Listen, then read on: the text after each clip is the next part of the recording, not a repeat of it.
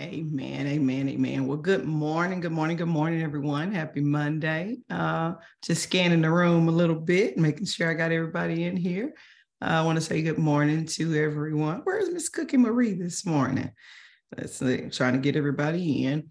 But once again, I want to say good morning to everyone and happy Monday. And I hope y'all had a wonderful weekend. Looked like this weekend was full of a lot of things going on, and that you found some good downtime to do some things that you enjoyed and ready to get back into the room again. I'm always excited to come back in with you guys at all. When I say at all times, I mean at all times, because it's a part of the growth that God has taken place in my life, as well as, you guys.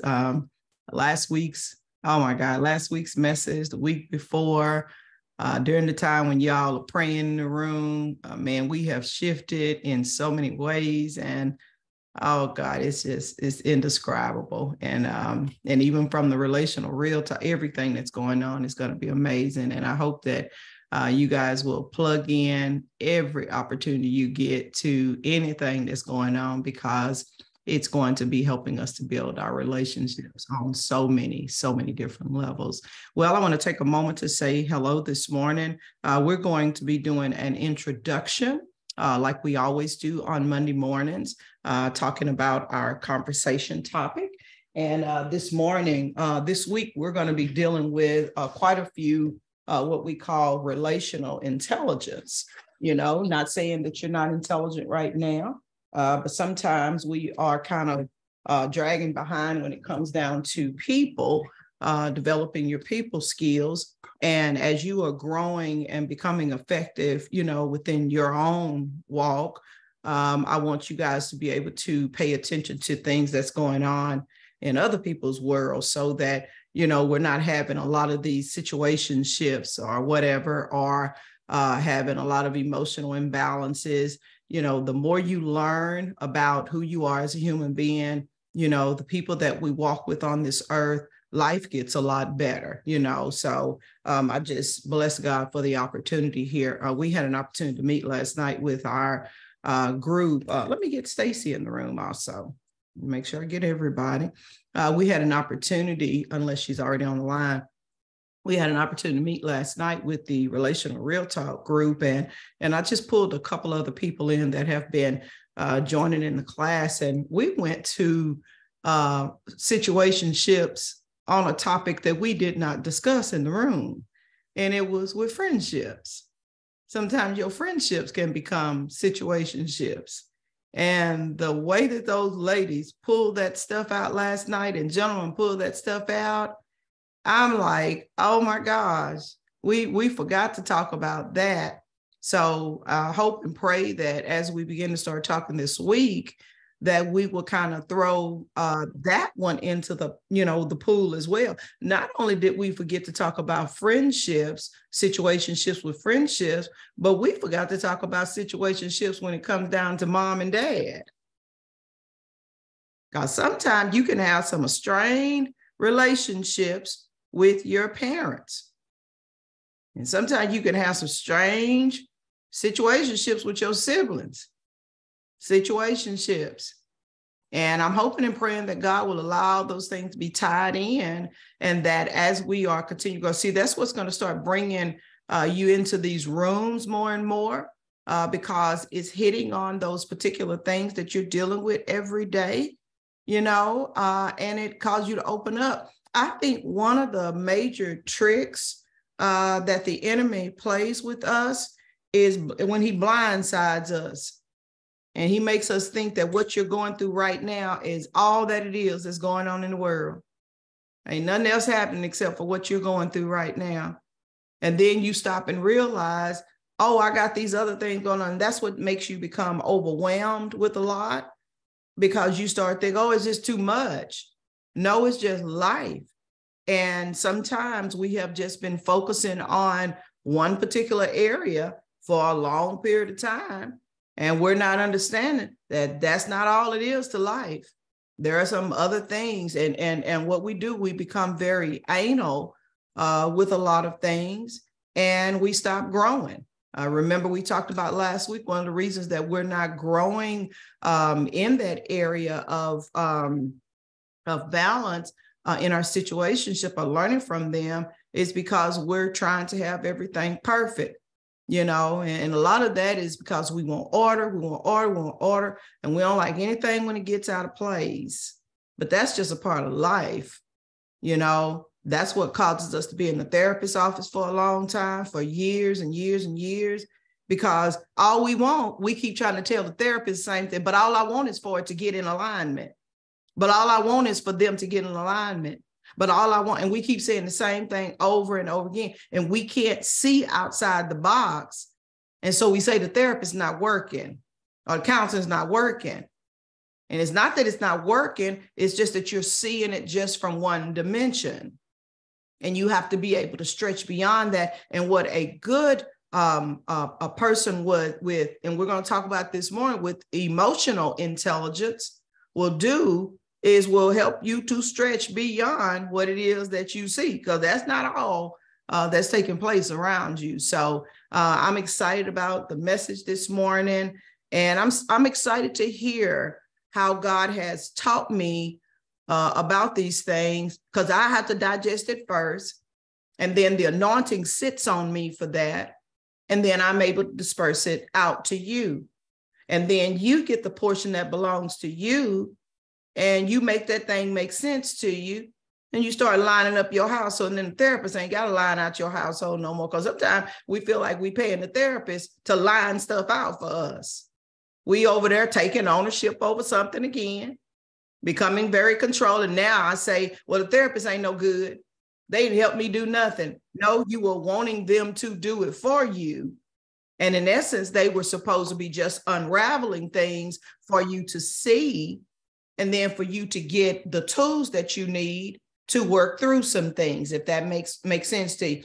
Great thing about it, the more you open up your heart to learn and be receptive, God will begin to start sending new people along the way. That's that phrase, when the student is ready, the teacher will show up. The more your heart opens up to receive, the more God will begin to start sending people that will help you to grow in those particular areas in your life. Great thing about the God that we serve, he just does not give up on us. If we don't get it in one season, I promise you, he's not going to give up on you. He's just going to come through another method. And remember, I told you last week, the mystery to the kingdom is for believers. And a lot of times where he's having to come into our situations by using parables to us, and I wish I could get to the scripture where you remember when David had gone into Bathsheba, and David is out of place. He's supposed to be standing on the front line serving, but because David is out of place, he found a situationship, got into a situationship, and David did not want to admit what was taking place. So his thing was to escape the reality of what's really taking place. And I'm just going to have a husband killed. Since he's serving in the army too, or in battle too, I'm just going to put him on the front line. It's possible that he's going to get killed on that front line. And David is just, that's what they call that, what kind of murder do they call that? Attempted, not attempted, but, oh God, when you thought it out, you literally premeditated murder. That's what they call that. And here David is walking around with premeditated murder in his heart, knowing what he did and trying to serve God. David has to get instructions from God to be able to be successful in battle. But if you got an alt between you and God that you haven't dealt with, and you're thinking that, God is just going to turn and blink his eye to that, your sin is ever before you. That's why I say you don't have to worry about when other people do somebody wrong. Their sin is ever before them. And it is up to God to, sometimes he has to bring that stuff before you to help you to deal with it. He comes into your situations. And what he did was, since David was his child, He sent the prophet after him. Remember, I told you the fivefold ministry would come after you? He sent the prophet after him, Nathan. And Nathan began to, by this time, David has estranged himself from God to where he can't hear directly from God anymore. Or he's not admitting that he's hearing from God. So Nathan got to bring parables to him. He got to bring all these different parables, because the mystery, you can literally hear God's voice and understand what he's saying. But when you're out of alignment with God, that's when you get all them parables and, what they talking about, when the pastor talking, what is he saying? I don't understand what he's saying. But the mystery, when I don't understand something, the first thing I do was, Lord, I thank you for, the message that went before me. God, I thank you that, the place that I hold with you, that you will help me through this. And y'all, I have to admit, sometimes, even with me, there are some things that God still has to speak to me in parables with, because the mystery seems to be far from me, and I don't seem to be getting what it is that I need. But if I wait on God, the Lord will begin to start sharing with me what it is he's talking about. And then it's like, oh my God, I got it. I understand. But a lot of it also comes when the Lord sends other people into my life to help me grow, whether it is a Bishop Samuel Blakes, whether it is a Bishop Jakes, whether it is a Sarah Jakes, whether it's Bishop Noel Jones, whether it's y'all. I've learned so much from y'all. Y'all, sometimes my friendships, they'll call me off and say, hey, Marilyn, you want to get away for a little while? And y'all, there's a learning curve of something that I learned. Parables. He's having to teach me in different things. He has to put me in situationships so that I can learn those things. There's nothing really wrong with either one, but you seem to get to your set place when you are walking closer to God yourself, and you can really sit down and have that one-on-one communion time with God and allow the Lord begin to start speaking into your life. So we're going to be moving forward this morning, going a lot deeper. So I would recommend, guys, that you get your pads out, your tablets out, because a lot of information is going to be going out to you on today. I want to stop for a moment and pull these scriptures that I wanted, because I had so much when I tell you that I want to share with you guys. And I want to get those scriptures laid out before I actually do that.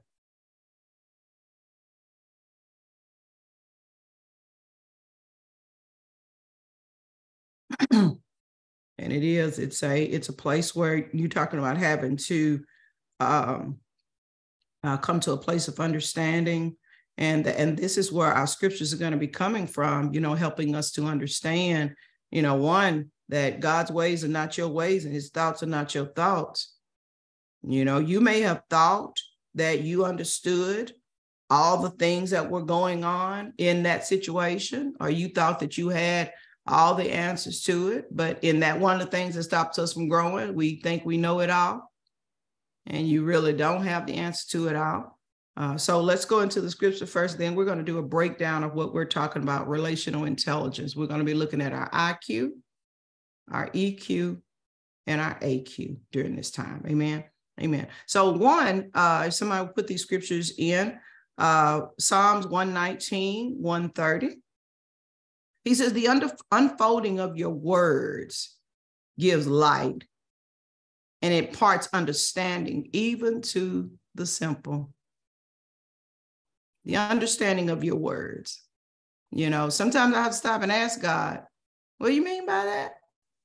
Can you give me a better understanding? Proverbs 14:29. He said, whoever is slow to anger has great understanding, but he who has a hasty temper exalts folly. Again, Proverbs 14:29, whoever is slow to anger. If anybody can put those in the chat box, and I'm going to see, there we go. See if I can get here. Make sure to look at that. Okay. Whoever is slow to anger has great understanding, but he who has a hasty temper exalts folly. Another one we want to look at it, Proverbs 2:2-5. Amen. The other one was Psalms 119, 130, for whoever's putting it in the chat box.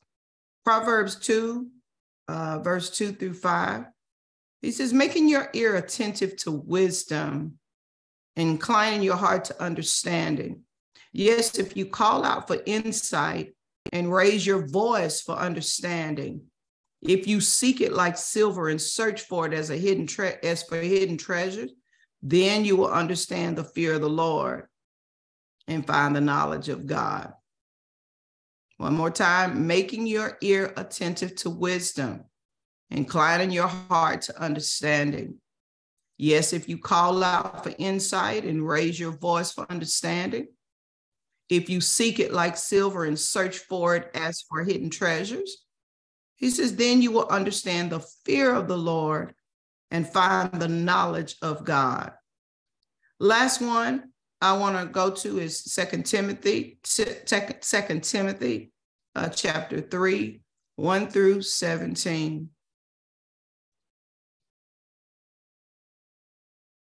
Give me just 1 second. I'm about to go in just a little bit deeper into that word.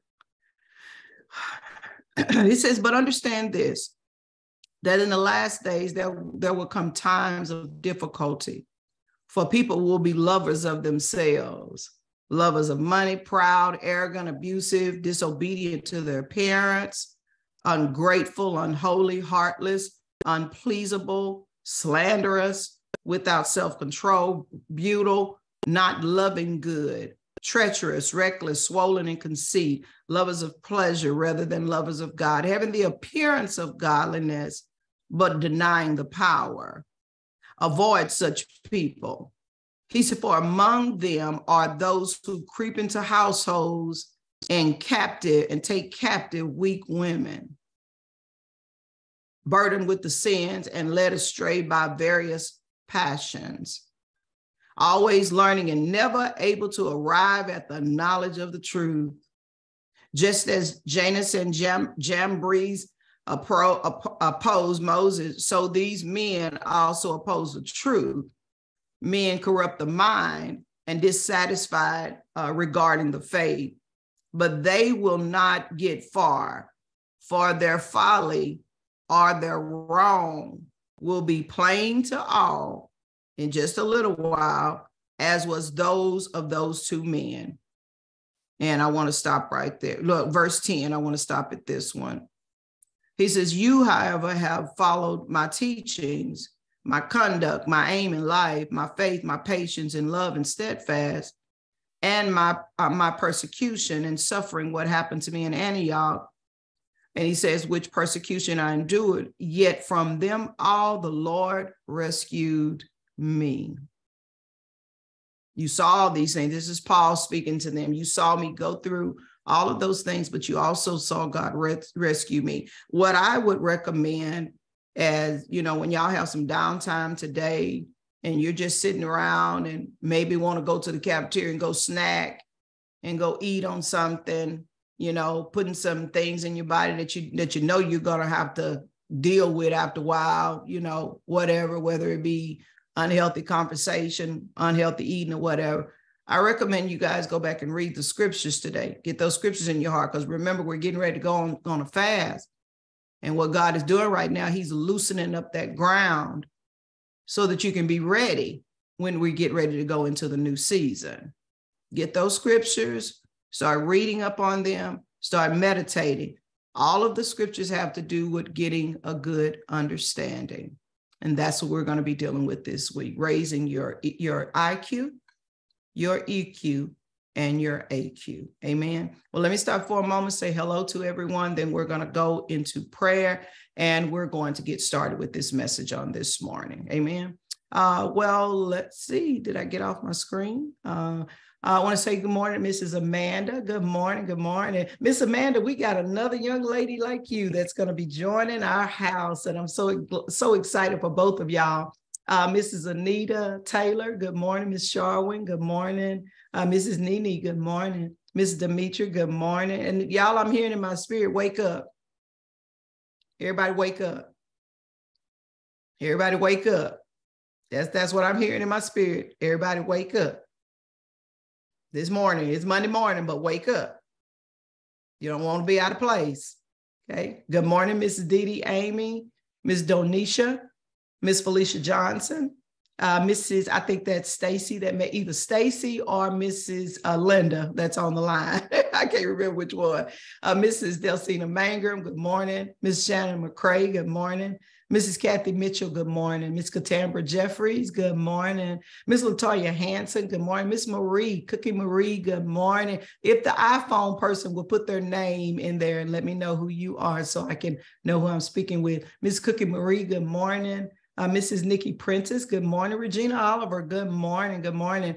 Stacey, good deal. Mrs. Robin, good morning. Mrs. Ruth Jennings, good to see you this morning. Mrs. Shanique Hanson, good morning. Miss Sheena Fight, good morning. Miss Shelley Roman, good morning. Mrs. Chick Holmes, good morning. Miss Tanisha Bright, good morning. And Mrs. Tamika Franklin, good morning, good morning, good morning. Well, let's go ahead and go in for a word of prayer. And y'all feel free to use the chat box as we are conversating this morning to kind of get your conversation or your questions out there. You know, don't hesitate to say, Ms. Marilyn, stop right there. Can you elaborate on that a little bit more? You know, that's where I am right there, because what y'all do is help me to engage with the conversation, and it pulls on the anointing on me, because there are some things that God is bringing revelation to me too as well. So feel free to use the chat boxes. If someone would put the title of the message this morning in the chat box, again, we're dealing with relational intelligence. We're looking at our IQ, our EQ, and our AQ. Amen. Well, let's go in for a word of prayer. Amen. All right. Well, Father, we thank you for bringing us to this hour. Father, every week that we come together, we're so excited about what it is that you're doing. I'm just reminded in the word where you said, eyes have not seen and ears have not heard. It hasn't even entered into our heart just yet, the things that you have prepared for us, but it's being revealed by the Spirit. Father, I can't help but to think back on just yesterday or last night. We went to bed with some questions on our heart, went to bed with some questions on our mind. Some of us are in some seasons in life to where we got a lot of questions about a lot of things. You know, we're trying to play catch up with life. And we're just trying to figure out, God, which way do I go? And Father, to be honest, we have to admit, sometimes we've been in some strange places. We've been in some situationships too long. And it could have come from a number of things. Sometimes it comes from survival. We're just trying to survive. You know, we're trying to keep our head above water. Sometimes we just want to feel good about ourselves, feel connected to someone. Sometimes we just at that place where we just want to avoid all, and we just have a busy thing going on with us. We got a lot that's going on. And so those files have a tendency to stay open night after night, day after day. And so much to the point to where we feel like we're carrying weights all the time. You know, we're carrying the weight of our lives. And sometimes we're carrying the weight of our parents' lives. And Father, if you have blessed us to be elevated with our career, we're carrying a lot of those things. So Father, we're laying down at nighttime, we still got a lot of stuff going on. And Father, we just need you to help us to make this thing make sense. Father, you said in your word that many are the afflictions of the righteous, and we saved on top of all of that. We got a relationship with you on top of all of that stuff. But you said many are the afflictions of the righteous, but it is the Lord that will deliver us out of them all. So Father, we come at attention this morning. That's why I hear you saying, wake up. Catch ye them little foxes. It's going to come and destroy your vine this way because you won't wake up. Father, we overindulged in something to where we did not take just our proper portion. We took on a little too much. So now we're having to kind of detox from some stuff, even on this morning, so that we can make the load a little lighter. Father, I pray your blessings on this message this morning. As we're talking to all of us, you're talking to me too. And I pray this message will be a game changer. Just like the last couple of messages, our message all year long, they've been game changers. We didn't know we needed all this stuff done in our lives. And we're wondering, that's why life seems so heavy. I've had so many situations going on, but I didn't have anybody to sit down and to help me to unravel these things in love. There were some people that came along, but they were people that were condemning. There were people that, were trying to act too sanctimonious, like they never did anything wrong. There were people that were condemning and all kinds of things. But Father, I thank you for the ability to sit at your feet. And Lord God, you speak a love language to me that I understand. I even thank you for the people that you've brought across my path that evidently has been through this same thing that I've gone through. And they got a little bit more compassion. They got a little bit more concern. And Father, they're considering themselves. So I thank you for it all. So Father, now that we're sitting at the table, do a great work, Lord God. Just do a great work in us. And Father, we thank you. Lord, bless this day as we get ready to move forward, because we're unraveling from all these conversations we're getting ready to have. And we're trying to put these things on top of that. Does that apply to that? Does it apply to that? So we thank you already for what you're going to do in Jesus' name. Amen. Amen. Amen. Y'all, let me get some. Oh, there it is right there. My heat. Got to get my heat on every morning. So let's kind of jump in and talk this morning. We're talking about what I call relational intelligence. And some of you may not have known that there is a such thing as relational intelligence, but it is. Relational intelligence is just a combination of emotional and ethical intelligence that involves the ability to be aware of and understand our own emotions, the emotions of others, values that people have, interests that people have, demands that they have, and not be discriminative against things. People have their own makeup in life, and we don't want to discriminate with any of those things. And we use emotional intelligence to crucially reflect on how to use the information that we've learned about people, and situations and circumstances, things that we've gone through, to be a guide for us, to help us to provide the proper actions and have the proper behavior and respect for other people. Relational intelligence. That's what it comes in to do. But in order to get to what I call relational intelligence, there are some other things that we have to look at, like what I call the IQ. And I think many of you know about IQ. It has a lot to do with the, how it is. We always asked about what is your IQ, that's your intellectual intelligence quotient. That's what IQ stands for. Your ability to learn. Sometimes people say that they've got a high IQ. We think sometimes that, and sometimes it is correct. The higher your IQ is, people call them smart people or whatever. And then sometimes, you'll even throw yourself in the equation, say that I'm not that smart. And what you may be saying is that my intelligence quotient is not that. It's just my experiences in life. Either my experiences or the things that I've learned. Some people have a high IQ when it comes down to books. Have you ever met anybody? You know how we say it in the Black community. They got books in, but they ain't got no common sense. They have a high intelligence quotient, very, very smart. But when it comes down to people, we call it common sense, that you should have known to do that or not to do that, they score pretty low. It kind of reminds me of the pandemic. You know how it is. There were some people sitting in some high positions, and there were some people sitting in some low positions or in the middle or whatever.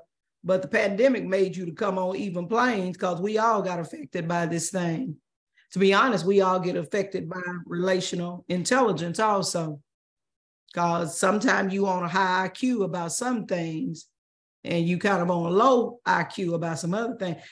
Chick said something in the Relational Real Talk room the other night that I never heard it like this. We were talking about those situationships, and she was talking about the gentleman that she had been dating. She said he had street credit. And I said, street credit? And I had to think about it. And she went in to break it down a little bit. He was highly respected in the field that he worked in or whatever he was doing. And we were talking about, you know, people that were selling drugs. He had high street credit, you know, and sometimes we think that people are real smart. That's what we call the bad boy sometimes. He's a good bad boy because he's smart in some areas, but he weak in some areas too. Does that make sense to y'all? You got a high intelligence on one level. As a matter of fact, you're more intelligent than you think you are. You're just using it for survival right now. You're not thinking outside the box to say, I got to do something else after this is all over with. And I've got to grow and understand, you know what, if God gave me the intelligence to, you know, put these numbers together to, you know how to run this play or run that play or how to put people on the team, right, folks, whatever, and then how to discipline people. I'm disciplined, but I'm disciplined sometimes in the wrong way. That's that in your IQ needs to be at a place to where I balance this score, because sometimes I think that I'm real smart over here, but I wonder why I went to prison. Some not adding up. And some people use their time in prison trying to figure out why they wasn't as smart and why they couldn't get away with that. Is, you know, sometimes we have a tendency to feel that what we may have been dishing out was all that it was. And it's like, this can't be true. You know, I'm smarter than that. You know, I can do better than that. And so now you're dealing with another situationship because you're you know, sometimes thinking that people are criticizing you or trying to make you feel like you not intelligent, you know, all of that. So you're going to try to go do it again. I'm going somewhere with this. It ain't that you necessarily didn't get the message that you got caught. It's the thing that I'm dealing with. Why did I get caught? I'm smarter than that. And it landed me in here. And so what you do is you try to do it another way. It's the same thing you would do out here in the real world. It's called if you fail at something, you pick yourself up and you learn from it. But sometimes we're not learning the lesson properly. We're just going to get back up and we're just going to do it again and do it the same way, maybe with a different face, and understand why things didn't go the way they should have gone. Intelligence quote. Next thing that we're going to look at is your EQ. This has to do with your emotional quotients, okay? Your emotional quotient. This has a lot to do with the ability to understand, the ability to sense certain things, okay? You know, how do I deal with the emotional well-being of myself? You know, how do I get to a place to where I'm learning more about how that made somebody else feel and what I did to someone else. That's why a lot of times when you find our emotional intelligence, that's what we're going to call it. When I've wronged someone else, I can't understand, you know, why they trying to act like that's a big deal. I've been hurt all my life. you know, and someone's trying to make it feel like that's a big thing. See, if you don't get to know people and the mindset of how a person can do a wrong and not understand why they, and not get the fact that they did it wrong, sometimes that emotional intelligence or emotional quotient is not there, you know. And with this, the emotional intelligence, what it does, it helps us to understand our own emotions first. See, because if you don't understand your emotions, you have not processed your own. You surely not going to process somebody else. Well, I made it through it. This is how parents sometimes raise their kids, with a lack of emotional intelligence. They raise their kids and feel like, well, I made it through it. You know, I don't know why they can't. So we don't have a feeling for them, you know, with this emotion, until you have to even get to a point to where you start building your self-esteem up. Sometimes it takes the therapist to take you there. Let me back up. Sometimes it takes you getting to your wits' end to get there. Yeah, sometimes it can be narcissistic. That's what we call it. But a lot of times it's lacking emotional intelligence. It's like, if you think about it, even narcissistic people, very controlling people, check the behavior. It's always good to have a conversation with people, y'all. Find out where they come from. You know, what was life like? And ladies, I say to you, when you dating people, ask the questions. What was it like? They tell you where they're from. Get off that surface level of, hey, you know, what you doing? Get into an intelligent conversation to where we can develop emotional intelligence with this. And you hear them talking about a passion of something in their heart. You know, what was that like? That's emotional intelligence. See, because what you're looking for is a commonality with that person, with you. See, when I think about growing up in my hometown, I think about such and such. I think about this. See, you're going to hear if there's a disconnect somewhere going on, emotional intelligence. You're going to hear where, you know, and this is a pet peeve of mine now. I didn't get it a long time ago, but I saw that there was some patterns with men that had bad relationships with their fathers. And there's a pattern with women that have bad relationships with their mothers. They don't make connections properly like they should. And if they have not processed within themselves first that emotion, most of the time, and I'm not absolute correct about this, but most of the time when you find a woman that's very hard to get along with, you know, they just don't get along with other women, all that kind of stuff. Most of the time they've got some type of issue with women, and most of the time it starts with mom. And emotional intelligence tells me to listen, to get to know people. See, when I find women that are very I don't know, something we ain't clicking with, I always stop to unfold. And that thing always comes out about their moms, about their relationship with their mother. Didn't make the connection, didn't make the emotional connection. Sometimes took them off the breast too quick, weaned them too quick, all that kind of stuff. And there's not a connection that's there. Same thing with men. One thing I have discovered is that when you're dating or in that pool to where you're looking for that mate that's going to be equal to you or whatever, listen to the way they talk about their fathers. You know, that's so-and-so, and, you know, he ain't never been there, you know, or they cuss him out real bad. Yeah, you're going to have some problems with that individual sometime.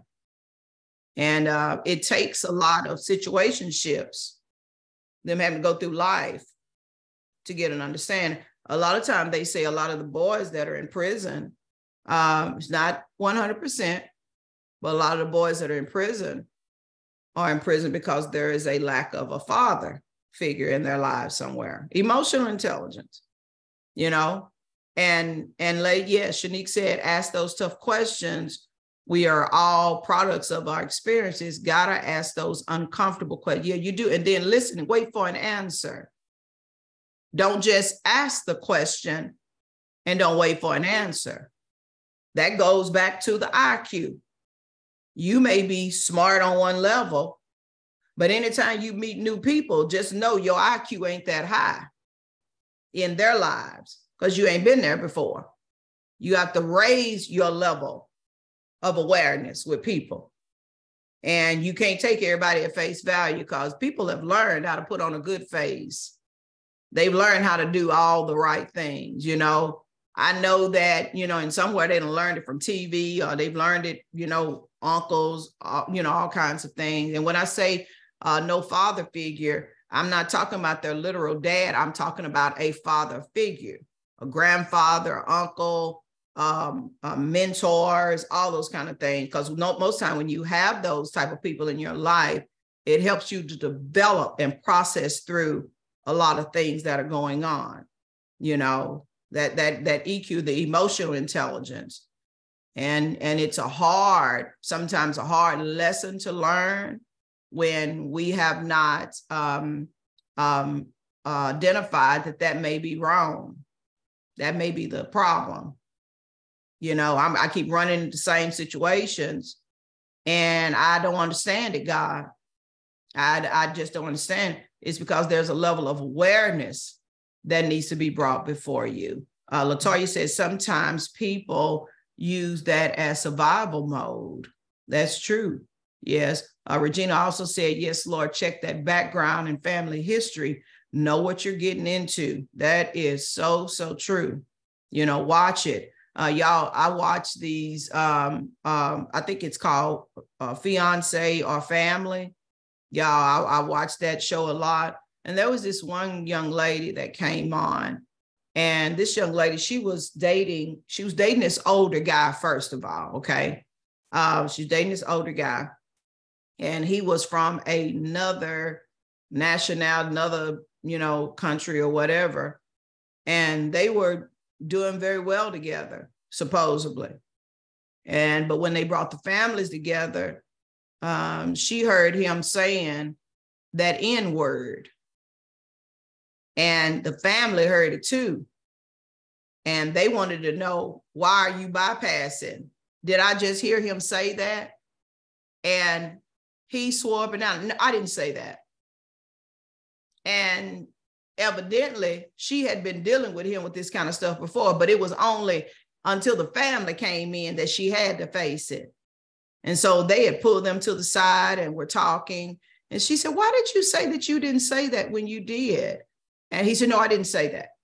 No, I didn't say. I knew then that was going to be a problem because he doesn't even have the respect enough to, or he doesn't even think of you to be intelligent enough to know the difference between what somebody said and what they didn't.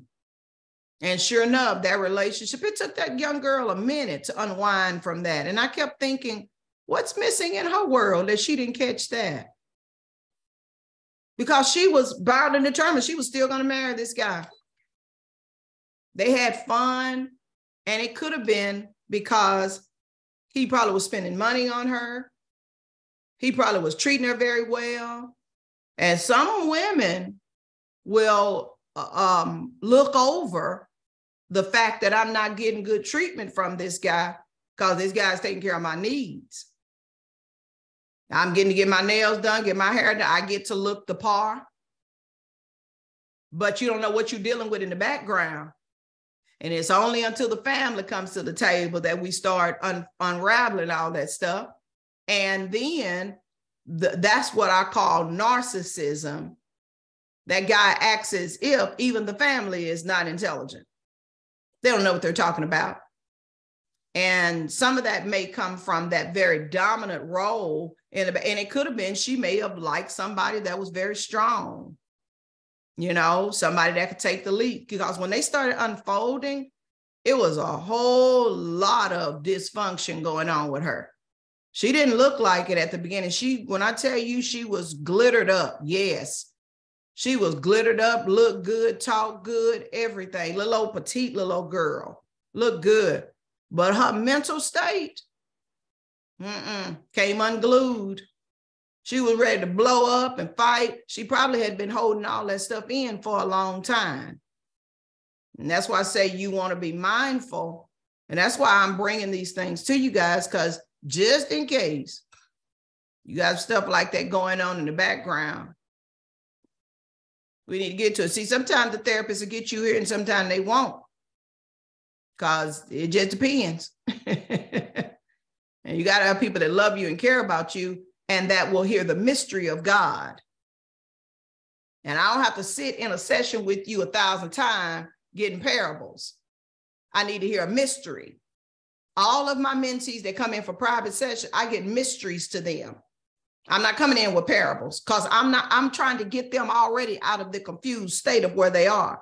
And somebody's going to have to be free. And somebody's going to have to be bold to speak the things that need to be spoken. Does that make sense to y'all?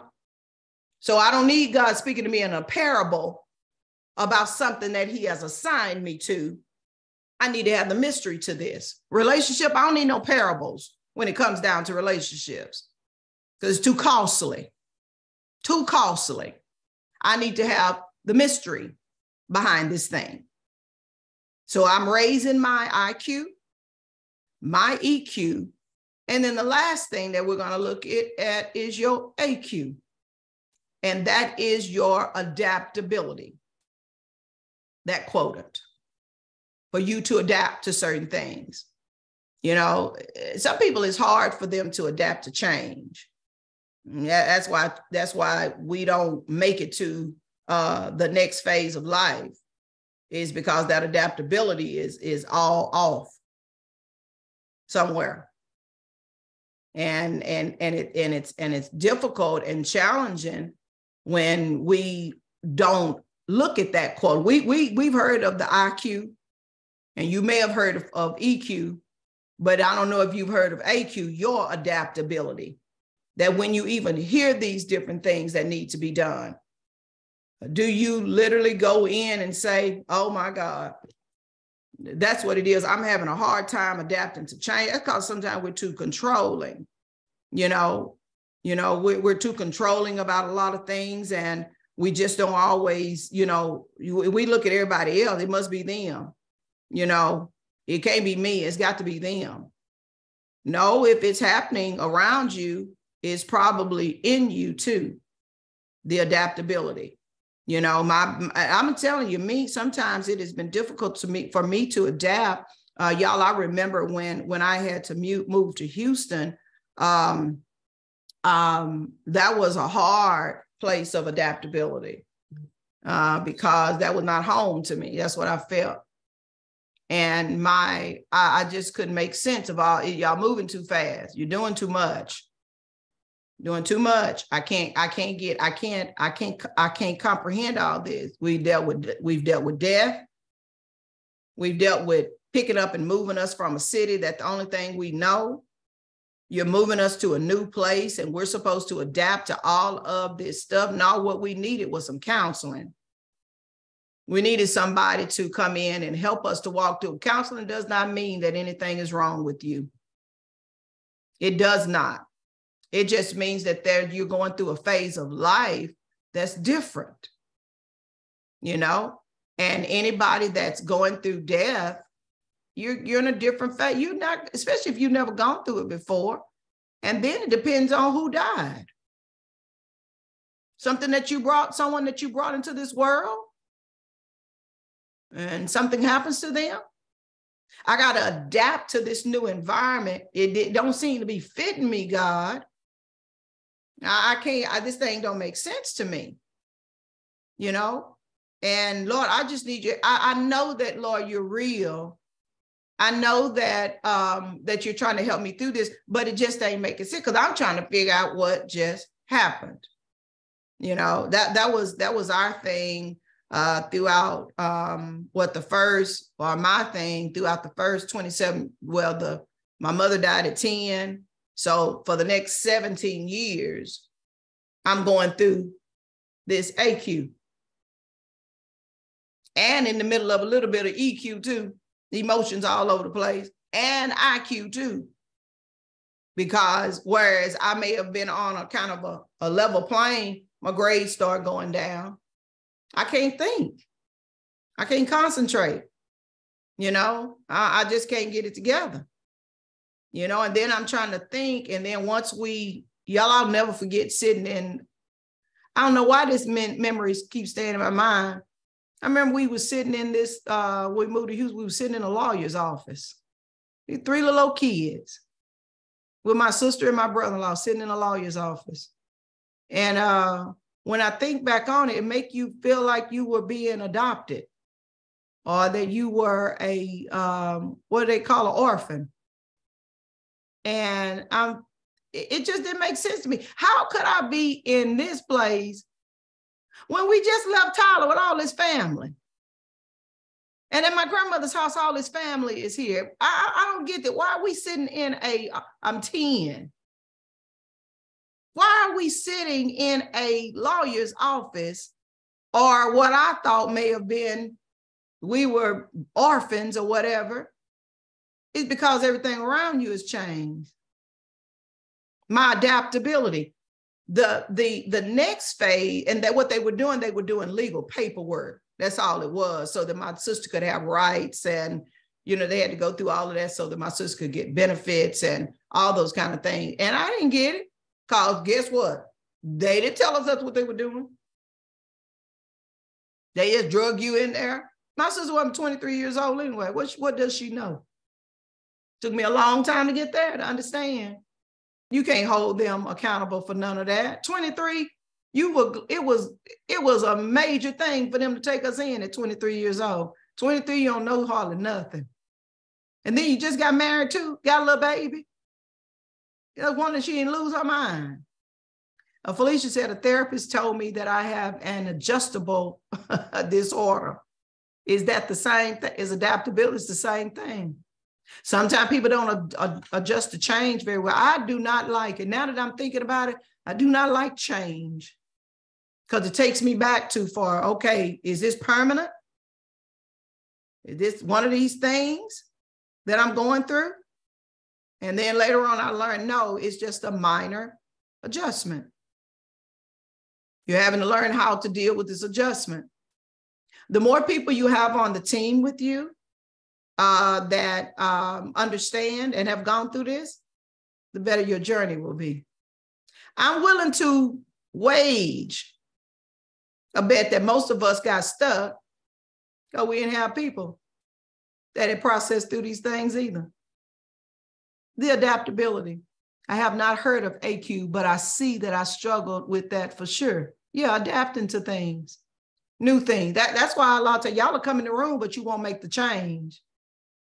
Sometimes you just still have problems adjusting to new things. I don't know how that's going to work out. You know, I don't know what. That's because something moved you long time ago, because children are very apt. They're able to adapt unless something happens. So unless something major happens, it's hard to adjust to new things. So when it comes down to us doing life and we wonder why we in these situationships, Lord, you didn't tell me I had to go through all that to go through life. Yeah, you're gonna go through a lot. Yesterday, my sister and I had the opportunity to go to the movies. And if y'all have not had an opportunity to see that, I don't know what you call it. It's like a TV show, but it's not on TV. It's like on an app. It's called The Chosen. It's a biblical story, phenomenal writers within it. They take you into the room of back in the days of Jesus. And man, when I tell you they so very, very good, it's at the movies. And it was the part to where Jesus was getting ready to, you're welcome, Felicia. When Jesus was getting ready to send, he had appointed all of his disciples. And man, the way that they were, ooh, you could feel it. You know, when they were hearing his message and, oh my God, he was opening up revelation to them and they left everything. And Matthew was the one that just stood out to me. Matthew was, he was young, a young boy. And Matthew was so excited. Matthew just threw away everything. I don't want none of this stuff no more. But it happened the way that they depicted it in the story was, Matthew was a tax collector. And sometimes when you're just doing your job, when you don't have the emotional intelligence or that was an emotional intelligence to understand that this house that you fixing to take from somebody is your daddy's house, your mama's house, but you don't care. All you saw were the numbers. Sometimes we call those people, what is it? They on the spectrum sometimes. I can't think of the name. It's just evading me. Anyway, it'll come back. But it looked like Matthew had a little bit of that, a lack of adaptability. What do they call the people that's on the spectrum? Autistic. It looked like Matthew was a little autistic. He was so smart. You know, he was smart with those numbers, but he wasn't smart with people. He didn't realize that he was hurting his family, trying to collect the debt. And the soldiers had come in and they were getting ready to put his daddy in jail because the daddy was behind on his taxes. And Matthew came up behind him and realized, oh my God, I didn't know that was my dad's house that y'all were going to. So he gets to the door and he, tells the guy, I made a mistake, whatever. But he's talking to his dad and his dad is angry. Like, Matthew, why did you not know that you don't treat people like that? But all he has is this autistic ability to know numbers. That's all he knows. He has not adapted to the EQ just yet.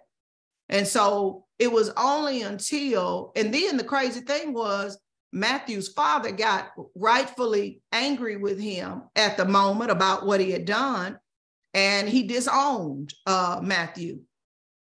That opened up a door for a parable to come in. And though Matthew was going on about his life, this thing hurt him that his father was disowning him, was not allowing him to come back to their house anymore. So this is where Matthew meets Jesus along the way.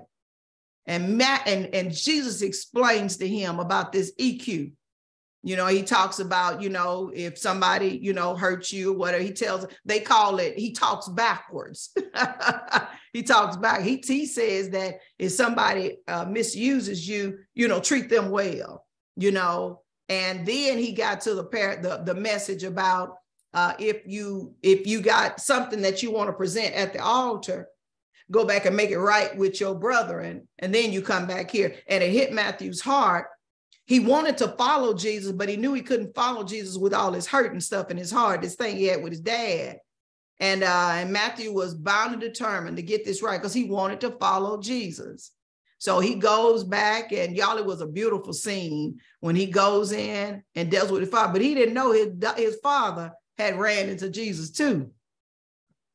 Just because he was the father doesn't mean that he didn't need some emotional intelligence always, also some adaptability. That adaptability to say that he's a child. He may be autistic. He may just have one way of looking at things. And so when Jesus comes in, Jesus is dealing with all of us on the level that we need to be dealt on. But he had dealt with the daddy too. So by the time Matthew gets back to his father, he's trying to atone for his wrong. He's trying to bring all these sacrifices. He was bringing him the word of God. He said, but the rabbi said, if you got an ought with your brother, you need to come back and make it right. And his father just started laughing. He said, we know, Matthew. He said, we were there. He said, you were there? Father had been listening to Jesus's message too. See, and what I'm saying is, sometimes this stuff that we've been in, can't nobody come get you out of that stuff but Jesus. Using a parable over here that you understand. That's why he got to come into your situationship sometime so you can understand it and he can speak to you about your thing. So what happens is all the minds and hearts are coming in together and God creates this big old masterpiece. And you wonder, how in the world did we work this out? Because we went through IQ. Yeah, you're smart, you're intelligent, but you're not smart about everything. We went through that EQ. You got to deal with the emotional intelligence of this. That's your father, that's your family. And then also I got to realize that's my child and they are still children doing things. And then I got to look at my AQ, the adaptability. Am I easy to adapt? No, the children are not going to do things the way we do it. No, my spouse is not going to do things the way I do. No, my coworkers, my employees, they're not going to do things the way that I do it. But when you put them three together, there's a mystery that takes place. I step into the mystery of God. Oh my God, it makes sense. That's where my healing took place with the loss of my mom. I came into a place. I was not, slow of learning. I went through trauma. And the very moment that people start coming into my life to help me to process this, my grades shot straight up in the 10th grade. But from, I think probably the 8th grade, probably from the 7th, probably the 8th grade, because now I'm dealing with the death of my mom, and then I'm dealing with peer pressure of going to middle school. And in Houston, they're a little different in Houston. That's what my upbringing was in Houston. And they're a little different. You going to get in with, that's like being on the highway. Either you going to get in the flow of the traffic or you're not. And they were just a little different. But everybody knew I was from Tyler. Everybody that I came in contact with, that means I had some relational skills. Everybody knew I was from Tyler. They equated it to Earl Campbell. That's all they knew, Earl Campbell. And I used to have little words that I would say that sound like East Texas. And they would always miss, and it never bothered me. And I was like, what's wrong with them? So what I equated it to, whereas we dealt with tragedy, that the Lord literally took us from rags to riches overnight. Not only financial upscales, but emotional upscales. Our neighbors, our environment. Y'all, I've seen some things that had I been stuck in my hometown, I wouldn't be able to identify with y'all. I promise you. But because I've been able to stretch outside the box and make it make sense, I said, oh, so this is for what you were calling me to eventually. And I had to make it through this thing, y'all. So I believe what God placed in me was a perseverance inside to survive. It's like, Marilyn, I got all the tools that you need. I just need you to keep walking. That's all I kept hearing God say. I just need you to keep walking. Y'all, I'm walking through the tears. I'm walking through everything. God, I don't understand. I feel like I'm so behind. And Lord said, no, keep walking. I got people that's going to come. That's where my group Ultimate Connections came from. You're making the ultimate connections in life. These people are going to help you to make it to the next level if you'll just keep walking. And y'all, I did. And when I tell you, God has brought me into the company of some great people in my life. They helped me to raise my IQ, my EQ, and my AQ. My AQ was the last one that came in, my ability to adapt, to change. Everybody's not going to like you.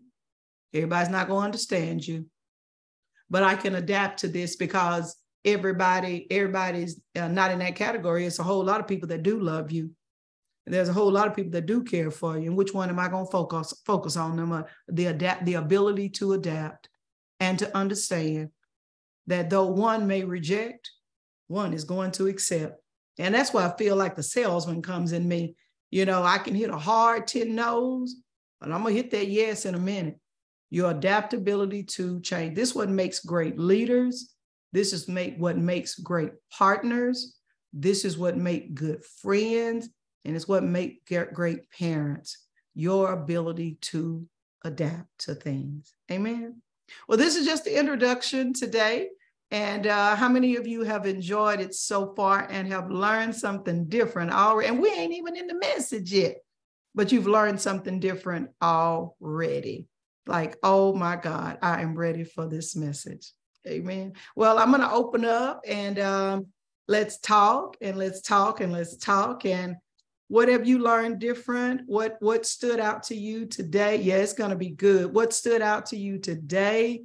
And what is it that you need from God? Do you need to raise your IQ, your EQ, or your AQ? And some of you may say, I need all of them, but which one do you feel like you need to raise more of? So let's open up the floor for conversation on today.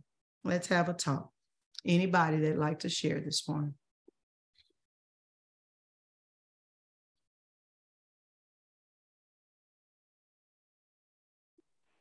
Good morning, Miss Marilyn. Good morning, Regina. Do you hear background? My husband got his fan on. Do I need to go out of here? No, Can you're you hear good. me okay? You're good. Okay. Mm-hmm. Okay. So definitely mine is going to be the adaptability to change, just, for one life without my son. Yeah. That's the one that I'm dealing with right now the most. I have my ups and my down days. But just, a lot of times I think about what you say, like when I'm sad or, want to burst out crying, I think about the funny stuff about him, the fun times, the stuff he used to say, like, for instance, just as far as like cooking something, like some food he likes. Me and my grandbaby was talking in the car yesterday. She was like, my daddy loved Whataburger. I said, yes, Lord, he did. And she said, Gigi, what you think? You think he would have wanted that new bowl? I said, he would have said, my Lord, my Lord. He could sound just like a preacher in church and be so funny. It'd be so funny. She said, yes, he would. I said, he'd be saying, my Lord, my Lord. I said, yes, he would have wanted that bowl. I said, who knows? He might have a taste of it in heaven. You don't know what all they get to experience. They probably get to experience everything up there, But yeah, that's one of my main things is just having to deal with that. I didn't even know that was a quota, so. Mm-hmm. The AQ? I mean, yes, the AQ. Mm-hmm. But yes, doesn't it make sense, Regina? It really does. Mm-hmm. It really does. Yeah. That's what keeps us stuck in places because we're not able to adapt. And Regina, in your situation, that's normal because we are human beings and we are not cut out to be losing stuff. You know what I mean? And especially kids and parents, because we come into this world attached to these things. And you mean to tell me you're gonna give it to them and you're gonna take it away? That's why a lot of people make a decision not to have kids. Right. That's why a lot of people make decisions to stay away from their family. It ain't that they want to stay away from the family, it just hurts too much. Does that make sense to y'all? Mm-hmm. They can't adapt to change. I can't deal with all these changes going on, and it's like they just check out. But down inside, there's a longing. I don't know about y'all, but I would rather, I know even Miss Regina, she would rather have spent this short amount of time with her son than none. Because what would life have been without him? Amen. and you see it. It's so funny, but like Squeak touched a lot of people. I mean, my goodness, it's even a preacher said, that day, I ain't ever seen so many young people in church at one time. And a lot of them, yes, the women, of course, because I say all the time, he was just like, he was the Black version of The Bachelor, where he made every woman think she was it, that they was about to be at the altar. It was just crazy. I scroll down the timeline and I see so many women that I don't even know. Oh, my husband, oh, my boyfriend. I'm like, oh, my goodness. Mm-hmm. But just as many women was just as many men standing and crying. Mm-hmm. And just as many women, sharing, like his birthday is Christmas Day. So and he always fussed about, it's not fair. Everybody think it's not good to be born on Christmas because you just get one gift. And, everybody was, well, here's your gift. It's birthday and Christmas all at once, So I said I was going to every day for, 25 days, put a picture up of just try to, recognize him. Because baby, that was one thing. I had to get a cake. I had to have his present. This is Christmas. These are Christmas. This is birthday. If you're going to give me money, you got to give me $50 for birthday and $50 for Christmas. Make sure you separate it out. So, that was one of the things, and he had one big birthday party, like when he was, I think he turned 6, but we did that in August. We did a summer birthday bash for him. I think when he turned 6, that's the one and only party we had for him. But because every time at Christmas, people would be with their family. So, it was like, nobody will ever come to my party. Nobody is, so you have to try to, figure and work it out. So, but I said I'd do that. I said, I'm pretty sure he's pretty happy now. I know. And it's like, taking the bitter with the sweet and, different things like that. And eventually what'll happen, ladies, whether you know it or not, you teach your mind how to process stuff too. The more you struggle with it, your mind is going like, oh, we struggling. Don't do that. But the more you give your mind the freedom to relax in that, the mind is, and when I tell you it's a smart organism, that joker will adjust, put stuff in place, and it'll put it in the right place if you give it time. It was designed to do that already. That's why I say it's life is so precious, it's so real, and everything we go through, it's like, oh my God, Lord, I don't know how you did that, but I'm gonna stay out your business over there. And I'm just gonna say, I'm so glad that you did. I can't tell y'all today that it happened. Do I not remember my mom? Or does Regina not remember her son? No way on this earth. And Regina's she just in the early stages. Mine has been 47 years. 47 years. And I still talk about my mama like she's still here. And I didn't really know that much about her, but 10 years of her. The rest of it, God had to reveal. Because she still sits with me. Sometimes she talk. Y'all, I'll never forget one time. Ooh, y'all, I was sitting in the middle. It was at a church that I was serving at. And it was getting rough. That emotional thing. And even that adaptability, I was having some problems adapting. Ooh, yeah, that's right, sure. I was having a problem adapting, to, I don't know, some stuff that just, whatever. And so anyway, I'll never forget one Thursday night, I was getting ready for my singles class. And it was like routine, the things that I did. I was so grateful for the environment that I was in. So I overlooked a whole lot. And I had been experienced with people enough to know that, people can be very cruel or whatever. And y'all, I was sitting in that office one day and tears began to start flowing down my eye. I don't even know what I was hurting about. I think God knows what I was hurting about. But it was deep. It was deep. And first time in years that my mom showed up. And all I heard was, dry your eyes. You already have a mother. Y'all, I heard these things so clear. Nobody else was in the room with me. And you're not looking for another mother figure. You've already had a mother figure in your life. And anything that does not come in and line up like that, you have a right to reject. These are things, and I know it wasn't her speaking. It was just her presence there. And it was the Spirit of God really speaking. You already have a mother, but God was using a simile of what she meant to me. And y'all, I took that. I said, no, I do not. I'm not looking for a mother figure in my life. I thank God for mothers that come in to stand alongside my mom, but I ain't looking for no mother figures to come into my life. To me, I had the best one it was. There are some people still looking for that mother figure that can put you in some situationships, and I always say, if your mother, like say for instance, if there's a surrogate mom, whatever, and your surrogate mom never helps you to remember your biological mom, that's something to me. They want to be all it is to you. No, the reality is that person has a biological parent, and nobody gets to come in and take their place. Bottom line, everybody else comes in Like me, I come in to be mother figures to many of you guys, but I'm not that mother. I come in to add to I should never come in and take away from who your mothers are. I come in to add. That's why we got a bunch of mommies in this room. We all come in with different eclectic views of it.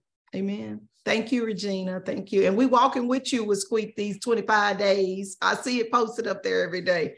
Amen. Anybody else? I see Mrs. Anita said it's the AQ for her, the adaptability. Yeah, we don't like change a whole lot. Anybody else want to share this morning? Yes. Amen. Yes, you definitely add. Yeah, Regina said, yes, me too. Best mama this side of heaven. Yeah, and you ought to think about your mother like that. Shirley, I hear her talking about her mom all the time. And Miss Kathy, they talk about all the time. These people were precious to us. Amen. Anybody else? Tanisha? Yes, good morning, Tanisha.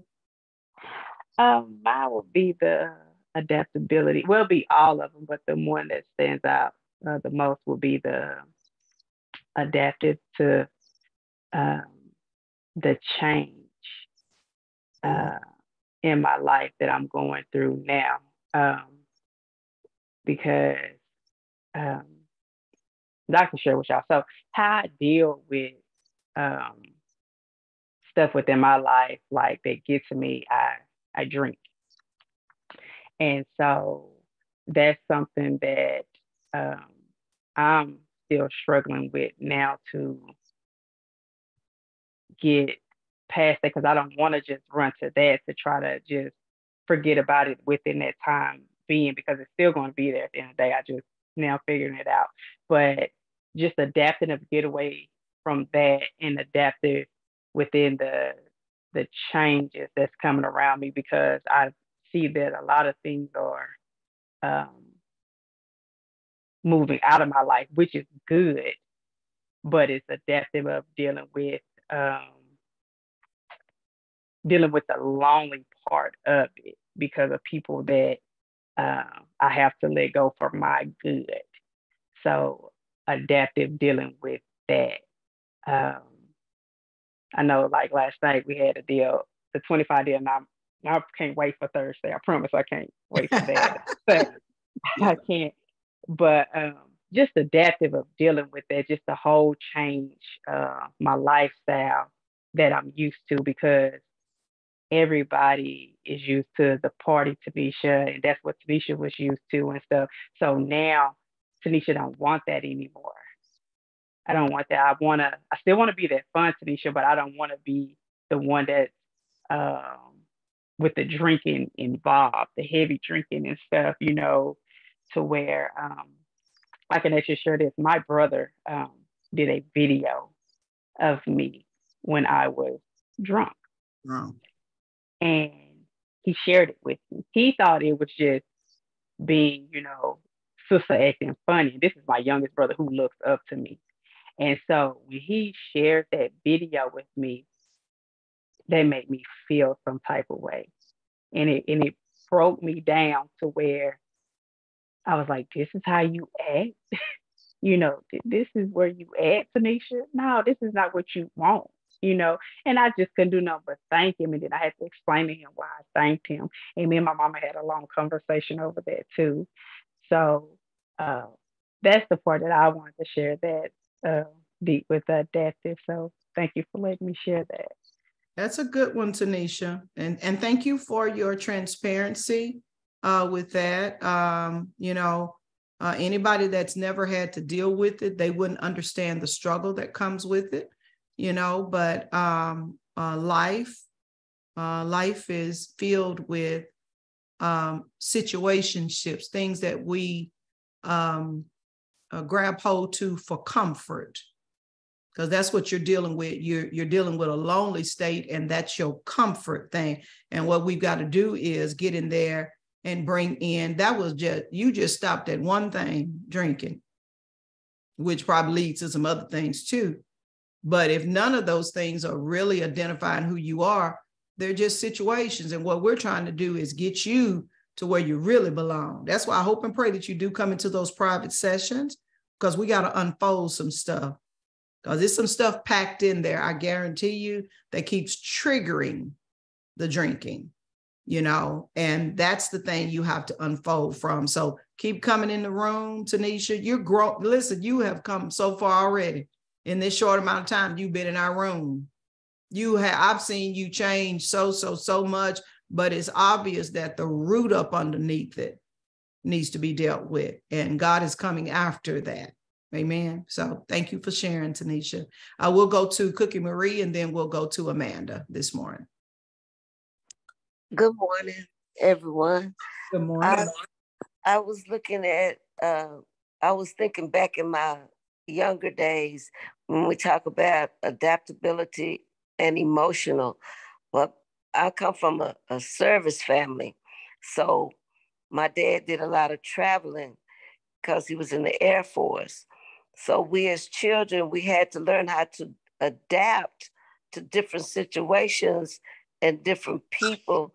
But I noticed within the siblings, it also messed with our emotional quota, because you would get, for me, I'm always kind of like, I was always the friendly one. I make friends real quick. Hi, how you doing? And all of that. And I was very personal, where versus my sister, my oldest sister, she just shut down because she didn't want to have no friends, because she knew that we wasn't going to be there long, right, and that kind of thing. And me, I was like, well, that's okay. We can write each other. We can do this here, and she would, it really, the being able to adapt to different situations will affect your emotional quota. They're very, very, I would call them sisters, they're very, very close, because when you adapt to different situations, your emotions are going to change. That's right. But that's right. You have to be able to, from like when I look at my siblings and me, I was able to adapt more so because I didn't put that shield up as a kid. But my sister, being older than me, she put that shield up, and she didn't want to be friendly. And it was like a twofold thing.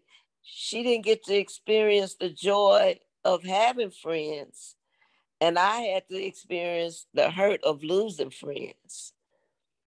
But I realized that I never lost any friends, because right now, even today, I can talk about, oh yeah, you remember when we used to be over there in Germany? I remember you, just because Facebook came into play and people started I remember her, and it helped me adapt to different areas in my life, because I realized I never lost anybody. That's right. That's right. So I thank God for that. And I was just kind of just thinking back then, that those two are close together. The adaptability and the adaptive quota and the emotional quota, they really run hand in hand to each other. You can be smart, and we talked about the intellectual, that comes from a process of applying yourself and learning different things. But we need to even apply ourselves in our emotional and our adaptability, because they really make human, for me, and I see that makes you tick. That makes people tick, if that makes sense to anybody. Thank you for letting me share. Amen. That was a great one. Y'all see why I need y'all in this room? Y'all help me to think through things, because I never thought about the civil service individuals and the families. Can you imagine how hard it is for them to adapt to change? Or if they did not, it's hard. And like she said, her sister did have challenges with that, but that's major when your parents have decided to be a part of the civil service and they're moving around all the time, and you can't always just make friends. And that if you take it too personal, it's like, well, I just got a new friend and I'm having to move around all the time, but you learn to be adaptable. You learn a lot of different things if you would just allow your mind, to relax. Because when you're with your parents are helping you to experience some things. Like now, some things that parents take their children through, children are having to adapt to. I do believe it's all working out for the good. I really believe that, because who else are going to go into those environments to make sense of those things. All of us have been assigned to somewhere. Oh, that's what I was trying to get to y'all at the end of the movie with Chosen. Jesus had put all the disciples together according to their personalities, and he sent them out. And y'all, it was so heartwarming when I think it was Simon was the one that was sitting with everyone after Jesus had made the assignments. And Simon had to pull everybody together. You're going to be okay. We're going to be okay. But when they came together to pray before they got sent out to go where they needed to go, y'all, it was, when I tell you, you could tell that these were some people that had an anointing from God to write this story, because they were all getting ready to be sent out to places that they knew not of. Remind me of the civil service. Sometimes that's what parents have to do, or that's what loved ones do. Pray over your family members before they get sent out. This is what you need to do with your children for those kids go off to college and all that. You need to pray over those children before they go out, because they're getting ready to go out to a world that they know not of. When they graduate from high school, a world that they know not of. When those children are getting ready to go to school in the morning time, a world that they know not of. Why do you think your pastor does benediction? Remember, I told you don't leave before the benediction. The benediction comes in because they get ready to send you out to the world, send out to the masses. There's an anointing, there's a rhyme and a rhythm for everything that God does. But that was a good one, Marie, to talk about, how hard it is when you have to move around a whole lot. Adaptability to folks that, are their parents moving all the time. It's got its benefits, but you can't see it at that particular time. And if you don't stretch your mind to become adaptable and relational, and parents, it's going to be up to the parents to be connected with the families when they're doing that, so that everybody has a part, or they understand, what's going on. So good one, Marie. And we will dive into that one more. Mrs. Amanda. Good morning, y'all. Good morning. So it was actually the part when you were talking about walking through fear that really resonated with me. Honestly, these past 3 days, this is the third time that I've heard it. And I know there's been this ongoing theme that God has been trying to help me or get me in a place where I allow myself to feel, because I don't get what I need to get out of certain situations if I don't. And, if at anytime I feel any kind of fear, doubt, worry, automatically, I go to God in prayer, and I'm like, okay, God, this is what I'm feeling. I'm feeling this fear. I'm feeling this doubt. I'm feeling this worry. I'm going to lay it at your feet. Give it to you, and I'm going about my business. I'm not going to worry about it no more. But I'm realizing that, giving it to him is kind of just recognizing that it's there. Yes. And then going to his word, and, even in prayer, he is reminding me who he is and who he created me to be, so that I can go out in spite of feeling this fear and be courageous and be brave to do the things that, he's called me to do. And that's with the adaptability and the emotional intelligence, them going, hand in hand. In order to adapt, I have to allow myself to feel these things. So I have to walk in fear. I have to walk, knowing I have this worry, I have to do it anyway, because this is where he's called me to be. This is where he's placed me. So that's just kind of what resonated with me. That's good, Amanda. That was a good analogy. She's talking about walking through fears and allowing herself to, but they say if you sit in your problem long enough, the answer will come. But if you run away from fear all the time, you'll never face your fears. And that's part of adaptability as well. That's a part of life, that I'm going to go through things fearfully. When you get on a roller coaster, if you ain't scared, I don't know. But when you get on there, what are you doing? You're facing your fears. You still scared, why? At least me, maybe I'm talking to me. Ain't no rails on the side of that thing. And I'm like, oh God, my inside turning inside out, all of these things. You're having to face the fears in life, but to press on through it anyway. And you'll be amazed at the things that we have found ourselves afraid of. We're afraid of love. We're afraid of giving. We're afraid of connecting. We're afraid of processing. We're afraid of all of that.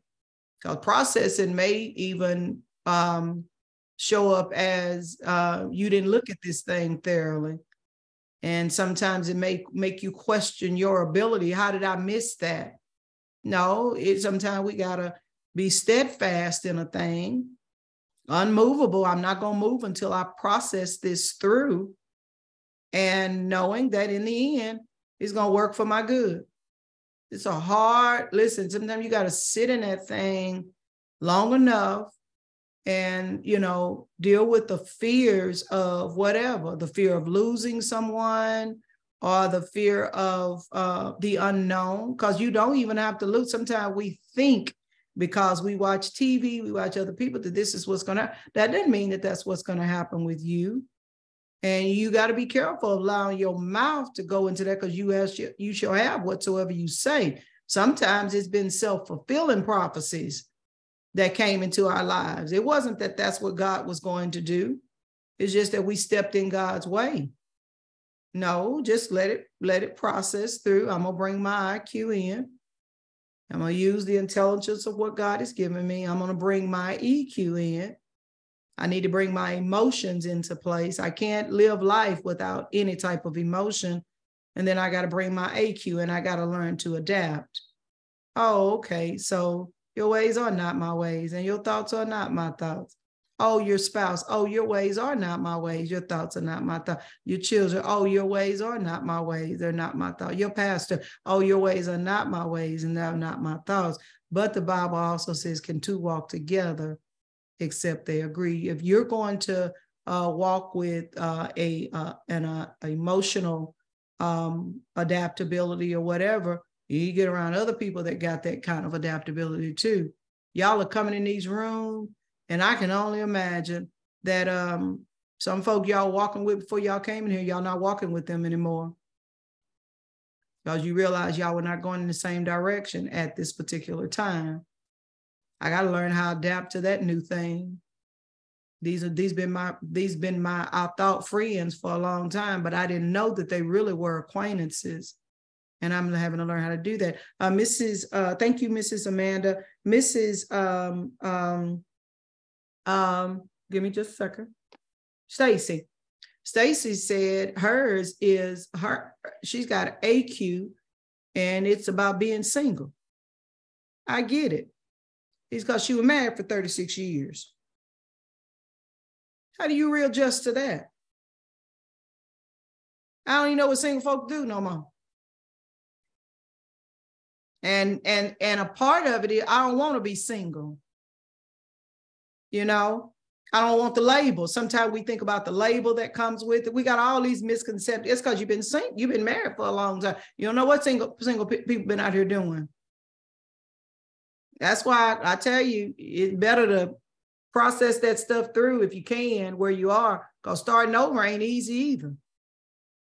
Because you got to learn a whole lot of stuff. That's just like being in, don't misunderstand what I'm saying. It's like somebody being in prison for 37 years. And then they come out to the free world. They don't know what this cell phones and computers, all this stuff, they don't know what that is. It's the same thing in marriage. Not that you've been in jail, but you've been connected and bonded to something, whether you liked it or not.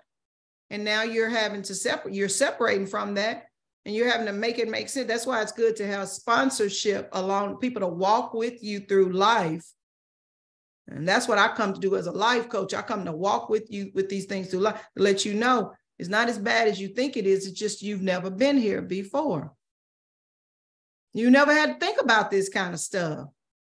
If y'all were raising kids together, and that could even come if it was a loss of a spouse, and you trying to raise these kids, I can't adapt to this new space over here. You can adapt to anything, but I think even in the midst of it, these are the things that make you go in there and, you know what? I think I do want my marriage. I think I want to lay down my weapons. There's a lot you can learn through that. Because being single, and that's one reason that I used to put the singles in the room and the married people in the room too. That's what Relational Real Talk is doing right now. Because when you start hearing different comments, it's teaching you how we need to grow. Oh, you know what? I think I want to fight for my marriage. I'm not trying to be single again. Oh, single people, I'm hearing what married people are going through. You know what? I better not push that bar too quick. I better learn as much as I can. Yes, it's different out here. Mrs. Stacy, I think she had her hand up, and we'll let this be the last one, and we'll come back in tomorrow because I know these are going to be some deep, deep, deep, deep conversations. Y'all listen, y'all put y'all seeds on the ground last week on behalf of this, and this is what y'all are getting. Y'all when I tell y'all pressed last week, y'all pressed with that sowing, and look what's coming out of it. Just fresh oil. Come and get everything that you need, ladies. Don't leave nothing on the table. Because we're getting ready to walk into 2023 with a lighter load. I'm not doing the things I used to do. I'm not even, listen, I'm going to process things a little bit different. So, Miss Stacy, yes, ma'am. Yes, good morning. Good morning. I have been blessed and enlightened. I just made it to work. Yes, AQ is definitely minds, and it's just adapting after 34 years of marriage, in the process of going through a divorce. I've been married longer than I've been single, but that's why I'm so thankful to get to know my new family so that I don't make the same mistakes that I did when I was younger. I'm 58 years old, and no, I don't want to be alone, but I don't want to rush into nothing. And of course, I'm not single yet, but I definitely, I don't see any. I don't see the marriage being restored.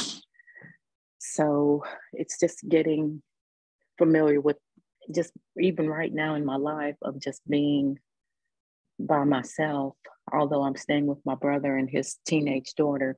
I mean, I have a lot of family support, but just having that companionship where I really, looking at myself now, I gave so much into my marriage. I mean, I gave everything. So now it's like, who am I? You know, I gave all of myself for so long. Now I'm having to look at me and focus on me. I'm enjoying it. But I want to be whole. I want to be healthy. I want to be productive because I know that everything that I'm going through at this point is not because it's not for me. It's to help someone else. So thank you. I just wanted to say that part this morning. Amen. Stacey, that's okay. Thank you so much. Mrs. Regina put something about, she said it's a new norm, and it really is. And I'm when I tell you, we're so glad to have you in the room, so glad to have you joining the family, because I don't believe it was by coincidence that God brought you in here during this season of your life. I think it was complete purpose in God. All of y'all, I think we all came together because there's so much purpose in us coming together, because some of us been walking on the journey for a minute, and it's like we picked up another sister along the way. Oh, it's kind of like those disciples being sent out. Oh, Stacy, Regina, I need you to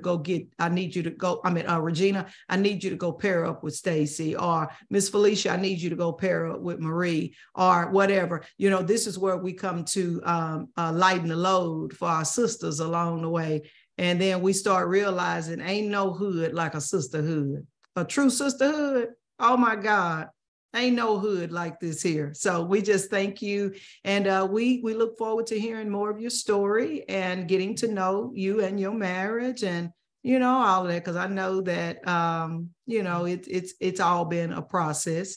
And, God is doing some amazing things. So I say to all of y'all, you ain't seen nothing yet. You hear me? You ain't seen nothing yet. What is that thing doing? You haven't seen anything yet. And best is yet to come. Just wait on it. The best is yet to come. And I'm just so glad that we can all do this together. This group is amazing and caters to our individual needs. Yes, it really does. And have you ever thought about what was I doing before this group? What was life like before this group, before I came into this group? As a matter of fact, I do not want to do without this ever again. I just don't. I just can't see myself doing without. And that's what makes you come in and we process these things together and allow God to take us from what I call faith to faith and glory to glory. And he always does. He always has a way. Amen. Well, we're going to close out this morning. I'm thankful that the Lord is really allowing us to, get in here and learn more about him. He's an amazing God, y'all. He's amazing. He always comes in right on time. And he knows how to do it grand, not big, but grand, because that's the type of God that we serve. Amen.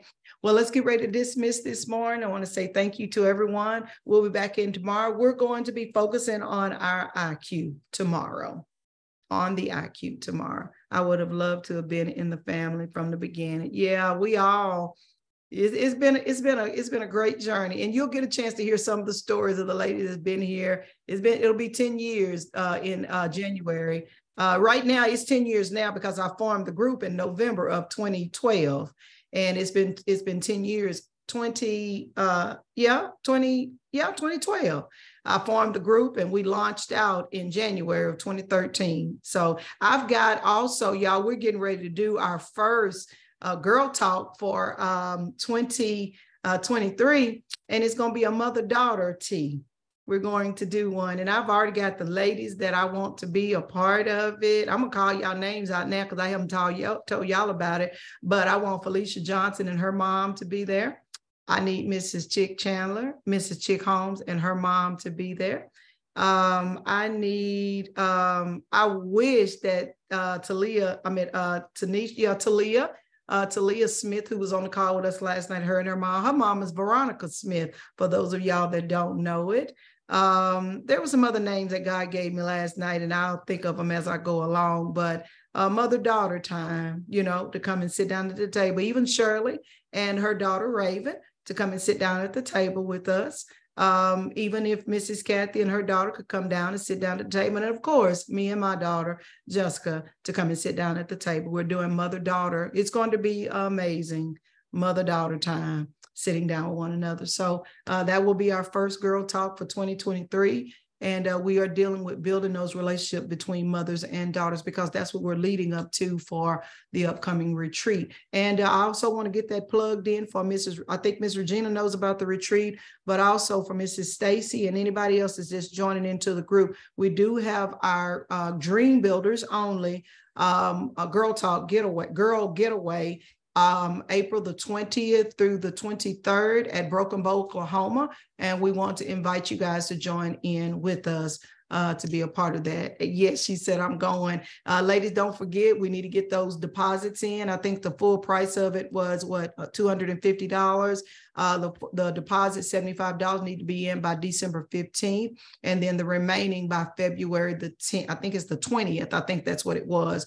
Get the final payment in then, because we'll be leaving in April going there. So it's a big old family thing. You don't want to miss it. You don't want to miss nothing, Stacy. Come on in and be a part of it all. Amen. Those of you that are flying in, I want you guys to get it too. Can you please send to me? Yes, ma'am, I will. And anybody that I don't have your email addresses, I need to get those, because that's where all of the information is going out to is that your emails. So we will definitely keep you guys posted. All right. Well, y'all have a wonderful day on today. Father, we thank you so much for your presence. I know you've been here. You're opening up those doors, and Father, you're helping us to, be real and in the moment. No more will we be hiding behind life and the things that have gone on in life. We will not. we're going to be in this space. And Lord, this is what we're dealing with. This is what we're dealing with. Thank you for people that are helping us to navigate through these things and help us to know that you are not alone. So Father, thank you. As we get ready to dismiss, go to our various jobs. Bless those ladies that have been on the line already. They've already gotten their day started. I pray you would help them to stop for a moment and come into oneness with you, not to rush too quick, not to go out too fast, but to get their assignment this morning. Don't go into any other assignment except for the assignment that God has given to you, so that the day can move smoothly. So Father, thank you. Until we meet again, be with us, go with us, talk to us, breathe with us, help us to go out there and learn about the IQ, the EQ, and the AQ. And let's put it all together this week in Jesus' name. Amen. You guys be blessed. I look forward to coming back with you on tomorrow in Jesus' name. Amen.